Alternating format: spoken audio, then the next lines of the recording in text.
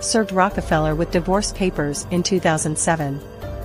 Since her husband was jobless and a complete mystery, Boss was awarded full custody.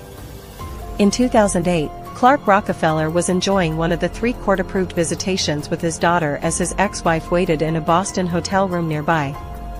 While walking through Boston Common, Rockefeller disappeared with his daughter. As investigators attempted to track down Rockefeller, they found more questions than answers. He didn't have a social security card, a driver's license, or even a credit card in his own name. When his picture was shown on the news asking for leads, callers gave at least 4 different identities to go with the man shown on screen. Investigators were flummoxed. Then, a friend came forward with what would become crucial evidence. Rockefeller had had a glass of wine at his house the night before, and the glass had not been washed.